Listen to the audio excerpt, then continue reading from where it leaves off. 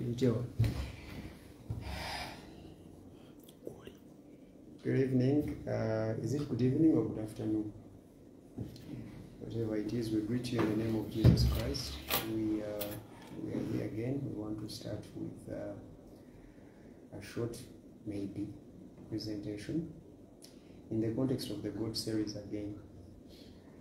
So we thank you, all our viewers, and we pray that God will continue inspiring us and teaching us. In Jesus' name we've prayed. Amen. Amen. We want to talk about the 4 M's of religion.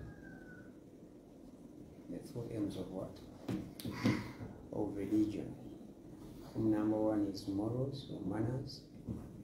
And number 2 is materialism or money. And number 3 is magic or miracles. And number 4 is methodology. Now these are the hallmarks of any religion by definition and practice. These are the 4 hallmarks. This is how you tell that you are part of a religion or you're exercising it. You tell by these 4 hallmarks or characteristics or elements, therefore. So religion teaches morals or manners, the do's and don'ts. And then on such a teaching, they attach goals. Every religion will tell you that this is how God requires you to behave. Okay? Requires you to behave. Maybe next time we'll come back here with the 3 B's. We also have that. But for now, let's focus on these. So it teaches you morals and manners. Now, and to tell you that you need God to have manners and morals. Well, I'm here to tell you that you don't need God, okay, for morals and manners. In fact, it was Apostle Paul who said it in Romans chapter 2, verse 14, that even the Gentiles who do not know the law that were given to us by God behave and do the things in the very law. Do you understand? So therefore, stop thinking that you are good-mannered because of your religion. There are people who are more good-mannered or well-behaved than you are without your God. What you need for manners, okay? You just need a good culture. So these are the 4 B's the 4 M's of every religion. It teaches morals and manners. But you don't need God. Okay? You don't need God. You need culture. That is what you need. Okay? You need a good culture. I am very sure most of you come from certain cultures. And most of the manners, the morals that you have were transferred to you through your cultural settings. So if anyone tells you that you need God to have good morals or manners, therefore, they are lying you. But wait, you could use God, okay?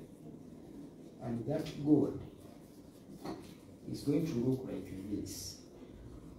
It's going to be the God of morals. It's going to be a God of reward and punishment. And now this one, such a God that rewards you for behaving right or punishes you for misbehaving is not the God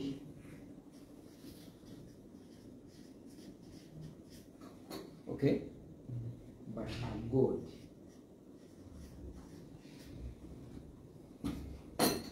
Do you guys understand? Yeah, sure. So you have to understand the difference. The God who created the universe, who is the beginning of everything, does not operate with rewards and punishments. So religions, therefore, when they teach morals and manners, they are not teaching you about the God. Okay? They are sharing a God. So it is important for you to understand where religions come from. When they emphasize morals and manners, they even have disciplines and penalties. So if you're in a congregation where there are disciplines and penalties for misbehaving, okay, then you get to know that a God worshipped there is not a God of sinners, but a God of saints. So religion is about morals and manners. And then people will call, okay, having good morals and manners spirituality. This is what they will call this. If someone has good morals, okay, and manners, then they are spiritual. Then they are spiritual. They are closer to God. Well, they're right, because they're talking about a God. It's a small God who requires sanctity for you to be closer to them. But the God who created the world, later who became incarnate and dwelt among us, and we named Jesus Christ, is a God of sinners. And he's not a God of reward and punishment.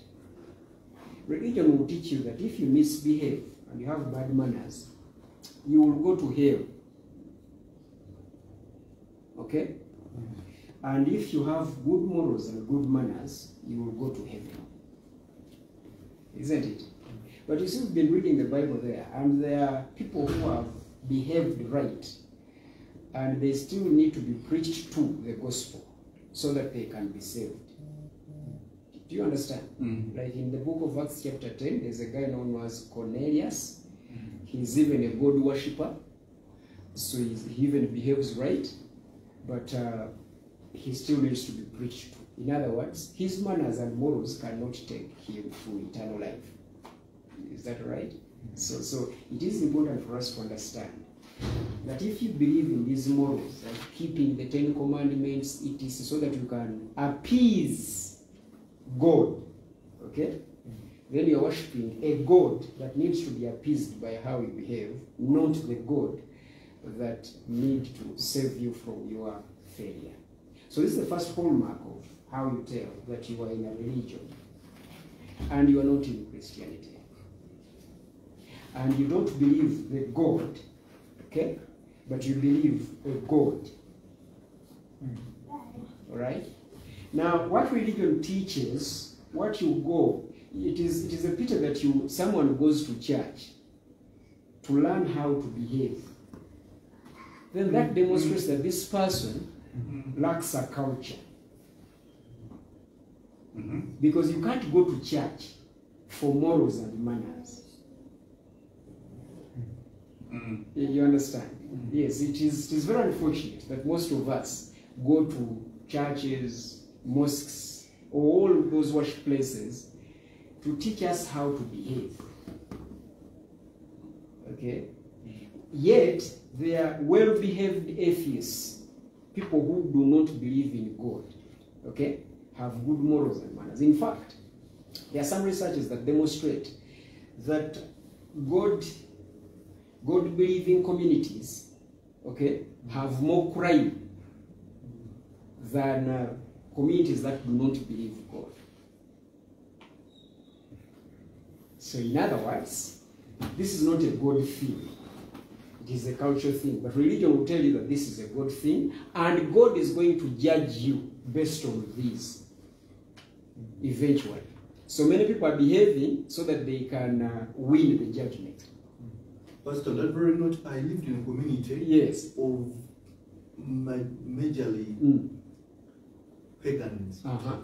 Most of them believe in an existence of an absent God. Yes. Who didn't impact their lives. They didn't go to church. And but then these people behaved better than the Ugandans that lived. Who believed in Who God. believe in God. Actually, almost every Ugandan I know Yes. believes in God. So it matters that we start working on our behavior. Okay? With or without God. Okay? So religion will tell you that you cannot behave, okay, without God. And they are justified because they're after something. They want to teach a God, not the God. Is that all right? Then there's a second one. The second aim, that is materialism or money. Religion is about this aim. Okay? Most people today go to worship places to get rich. Many churches, especially from the Pentecostal realm, teach what they call the prosperity gospel. Prosperity gospel. Well, I call it gospel, but they call it the gospel. That's not the gospel. Now, so many people go to worship places to prosper materialistically and financially. Okay? Now, this is what religion teaches. But Christianity does not teach or tell anyone to come to church to get money. So there's nothing in that Bible like miracle money, okay? Or there's nothing like you're going to church and then when you go to church or when you believe God, you're going to be rich. Why? Because the God, not a God, the God who created the universe, all right, has already blessed this whole world with all the materialism that anyone needs. Okay?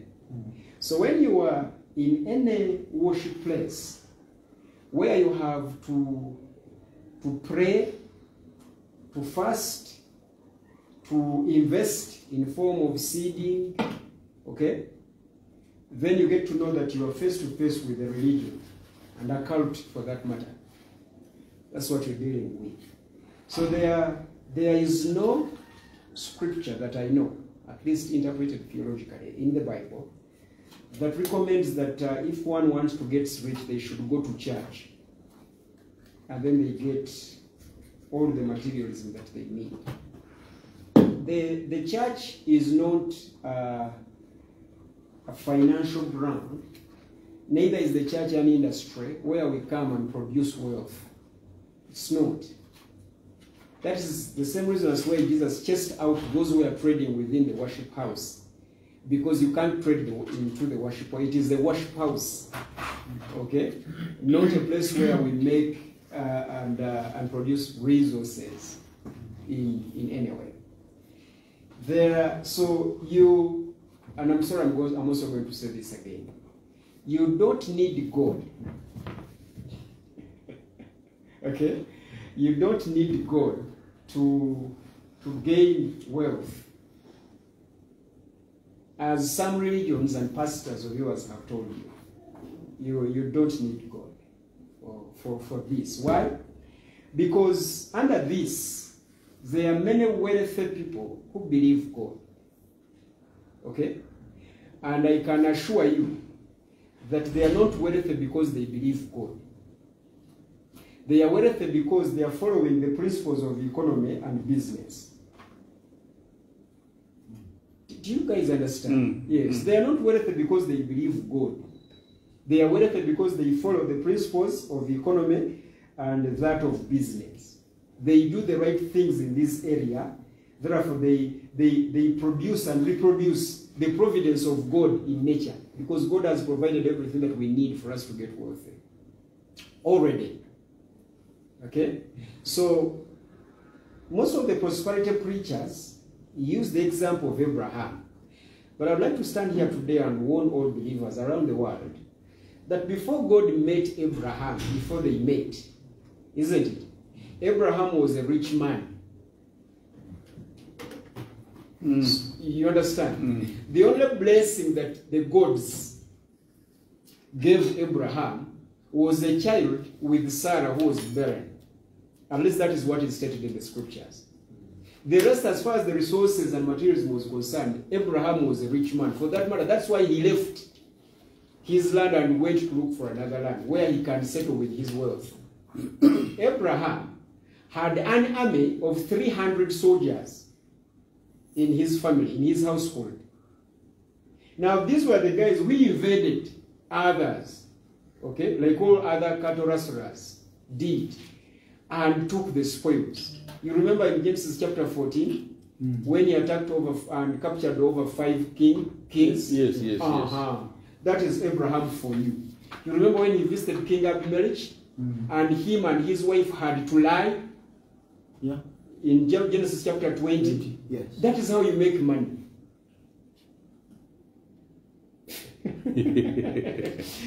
the principles. Now it's good that today one of my financial instructors is here, Francis.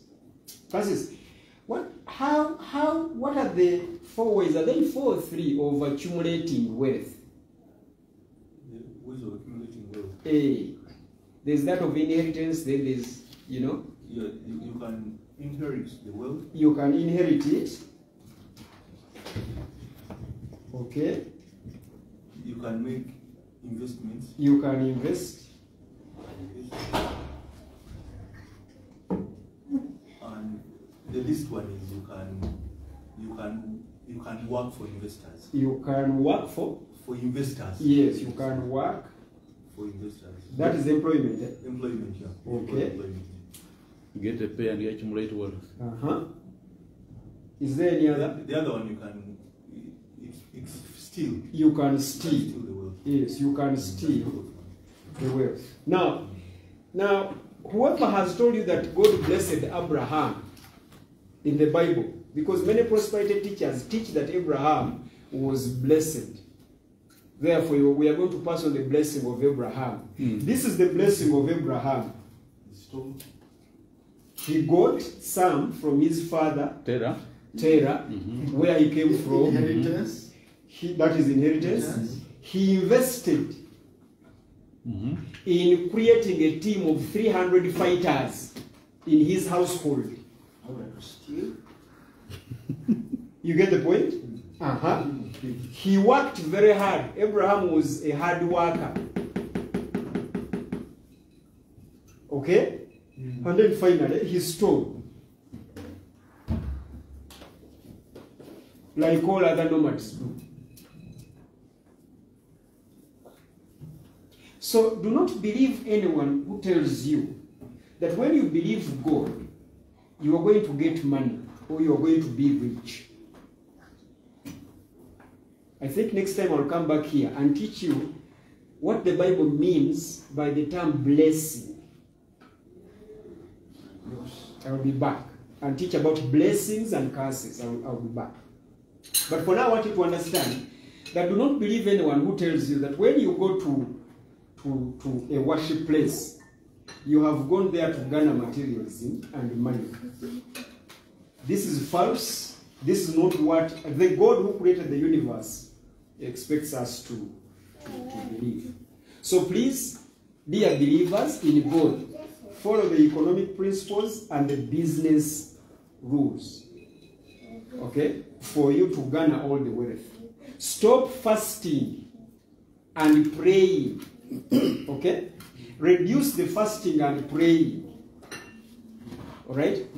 Seeding, giving money to your church pastor is not an investment.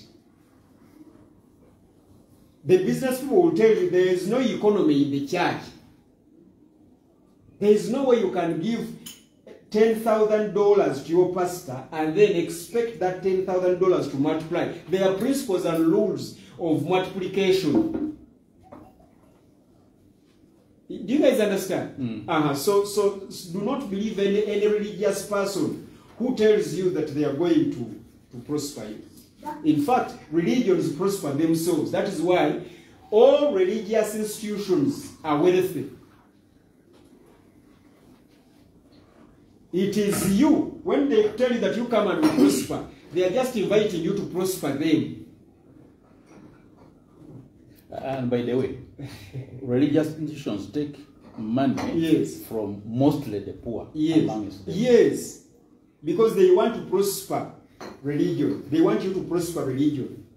So the more you give your money to your pastor, your religion prospers, eh? Yes, religion prospers. You're prospering your pastor. It is not you who is prospering. In fact, when you attend an ordinary Pentecostal church or any other religious worship place, and you focus on those who are giving testimony that the Lord has worked for them, you investigate the lives of those people, you will find out that these are the characters that have followed the rules of the economy. Okay? They are working very hard. Some have inherited the wealth. They come from rich families. Others are investing in that. You know, they are doing the right things in the right way at the right time. That is why every Sunday they come and testify. The prayer warriors on the other side are continuing in prayer and in poverty. So drop this aim. You're not going to get money. There is no miracle money. There's nothing like miracle money. It's not there. There's a process for garnering all the wealth that you need. Process. Is that okay? There's a process, and that process should be followed. We cannot violate the laws of the universe and expect to, to get away with it and get what we want. So this is the second aim. Materialism and money. This is religion. Okay? This is what religion wants you to believe, which is false. Which is false. Okay, now there's now the magic and miracles. Okay? The magic and what? And miracles. Now, religion will tell you that there are some magical powers. When you come and worship with us, you'll have some magical powers, which will result into miracles. And then you find people praying for a miracle. First and foremost, what is a miracle? A miracle is something that happens without any contribution of a person in any kind. It's a miracle. Something that happens without your participation. That's a miracle. Logically, you cannot pray for a miracle. And it qualifies as a miracle. Because prayer is your participation. Because when you pray for a miracle and it happens, that is a prayer request answered, not a miracle. Okay? But religion wants you to believe in these magical powers, that they are magical powers. You are somehow supernatural when you believe, okay? Or stay with us. You're somehow supernatural. But you see, even in the Bible, okay, when Moses was sent to Egypt to rescue the Israelites, all the miracles that he performed there in Egypt, okay, the sorcerers in Egypt performed the same and more. Yes. All right. So dear religious people, stop duping people that the miracles that you are performing in your religion, okay, are not performed by the gods elsewhere.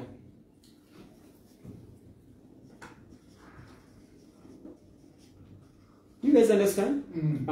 Now, today as I speak in Uganda, that's where I am, okay? Churches are competing with shrines as far as this issue is concerned. Who does more wonders and who is more magical? Okay? Now, most of the Ugandans now are resorting back to ATR.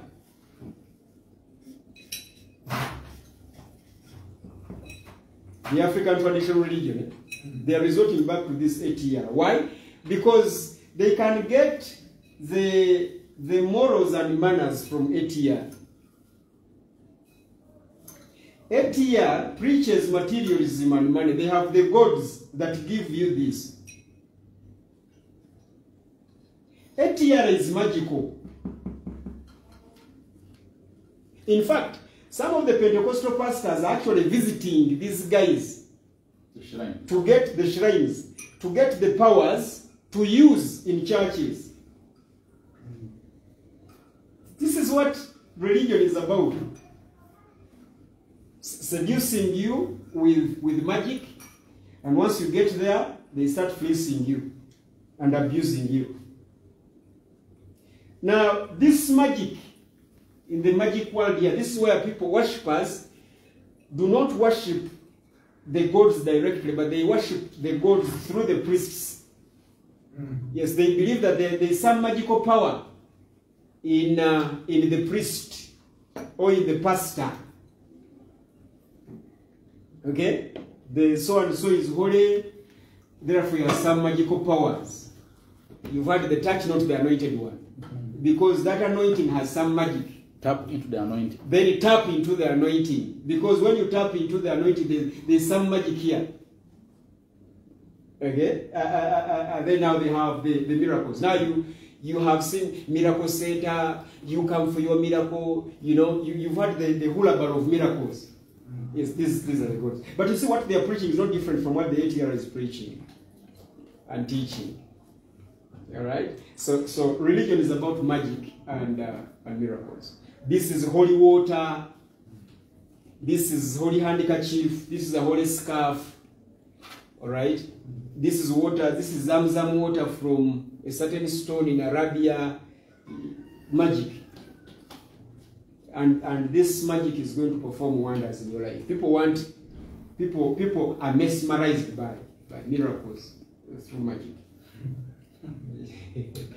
Yeah, and they are running after this. This is what they want. So this is the third aim of religion. All right, it's the third aim of religion. After that, you know. So you have to be careful with a preacher who teaches from the Bible at least, who is preaching miracles. Did Jesus perform miracles? Yes, he did. Okay, but he was not the only miracle worker. It is also important for people to understand that Jesus of Nazareth was not the only miracle worker in Palestine. There were many miracle workers. You remember the young lady that Apostle Paul rebuked? He said, these are men of God, believe them, and then he rebuked her. You remember who that lady worked for? Simon, the sorcerer? Yes, Simon the sorcerer was a contemporary of Jesus of Nazareth. He was solving the physical and the spiritual problems of their community. So Jesus used the miracles, okay, as an attraction gimmick for people to get to him so that he can preach to them. He didn't use miracles as the message. If your church or your pastor has turned miracles into the message, then that is a religion and that is a cult. Because Jesus never used miracles as the message. The miracles were not the message. The miracles were just an appeal. In fact, in John chapter 6, he performed many miracles, but when they came back for miracles, he told them that, yesterday I performed a miracle of bread and fish, but now I am here to tell you that I am that bread. You are now supposed to eat me. They all walked away because they were after magic and miracles. Today, as we speak, there is always an exodus from churches where there are no more miracles. Okay? And another exodus to churches where there are miracles. And this does not stop with the Pentecostals only, but all other religions that you know, they are about this magic thing. And miracles. Okay? Finally, methodology. Religion is about methodology. Now this is where you have the liturgy. Okay, the fundamental beliefs, you heard that, or doctrines, okay, or dogmas. Okay, this is where you have all this, some of this methodology. Church policy. Yes, the policy. Church tradition. The of course the church tradition is under this policy. So this is why you have all this, the methodology.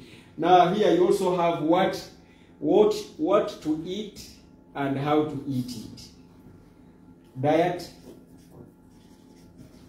Dietary laws, dress laws,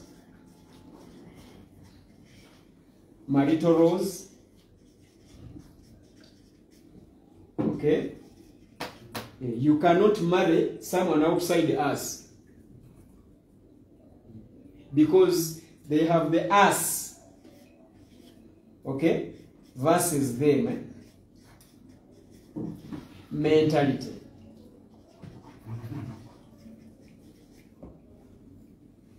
So if you are in any worship place where you have the us versus them mentality, and then you have dietary laws, you can't eat this, you can't dress like this, and you can't marry so and so.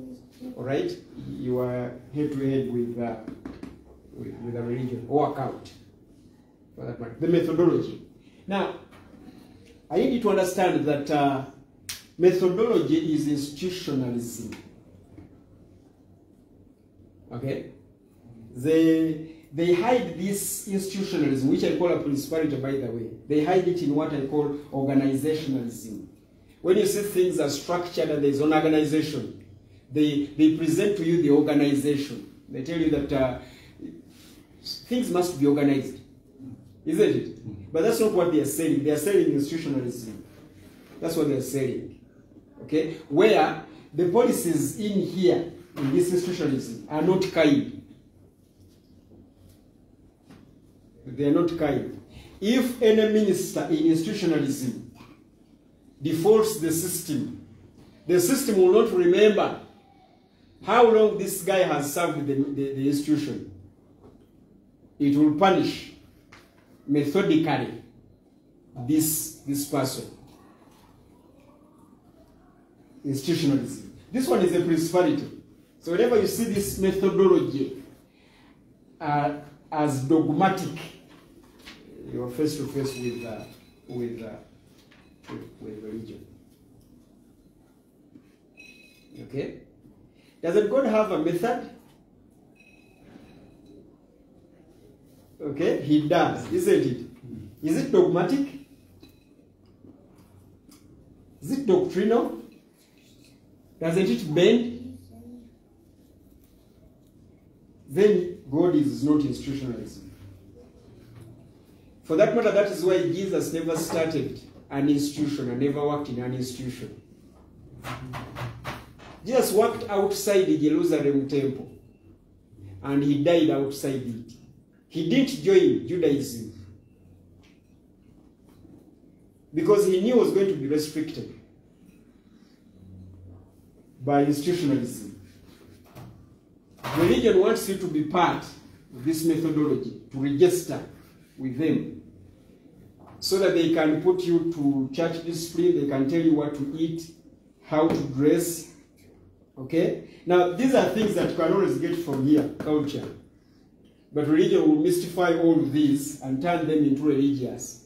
So you are not properly dressed. Okay? No. You are dressed like a person of God. You are not dressed. you don't put on for the sake of dressing. No, you are worshiping God, a God. So there is a godly attire. You dress to honor God. You dress to honor God. You can't go on the pulpit dressed like this. This is why there is a dress code for ministers. And we have a scripture first. Yes, they have a scripture. Hey, yes. In everything you do. Yes. Whether eating, Yes. whether do it to Yes. the glory of God. Which is also religion. Because having a scripture does not mean that the scripture is not religious as well. It is very important for us to understand that even in the Bible there is a religion known as Judaism. Okay? So you have to understand that. Okay? Because the same Paul who says that in 1 Corinthians that is 10:31, is the same Paul that says in Romans 14 that let no one judge any other in matters of food and dress, isn't it? So you get to see how Paul is trying. He's trying to balance the both, speaking to religious people, teaching them how to dress. Because you can use religion, okay, to teach people manners. But you have to remind them that manners are all morals and not a religious concept. No, they are. They are a religious concept, but are not a divine concept. You understand? So what the question? Yeah, you've not talked about belief. Does a belief feature anywhere in religion? It is not an name. That's why I say that we'll talk about the 3 B's. The 3 B's, yes. Which are belief, belonging, and behavior. Now these ones serve as a sociology of religion.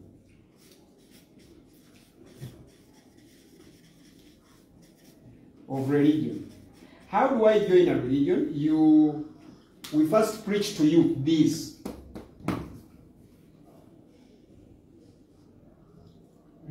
Okay, so the belief that you're asking about, you believe that morals and manners, okay, are for God and they operate under reward and punishment. You believe that you can go to your God is the one who is going to give you money, whether you work or not. You believe in magic and miracles, okay? And you believe in methodology. Now, because you believe 1, 2, 3, 4 M's, isn't it? You belong with us. Whoever doesn't believe this, doesn't belong with us. You get the point? Now, because you belong with us after believing the 4 M's, okay, you behave like us. When you don't behave like us, we either discipline you or excommunicate you and chase away from our sociology. So religion is not about difference. Religion is about sameness. Whatever is not like us is against us. It is homo, not hetero. You understand?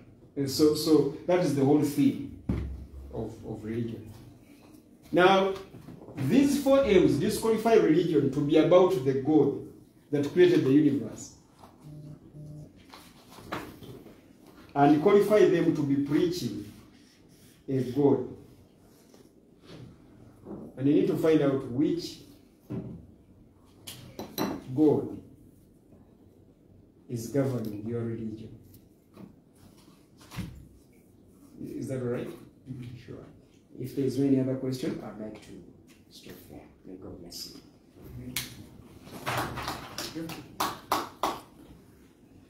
Hallelujah.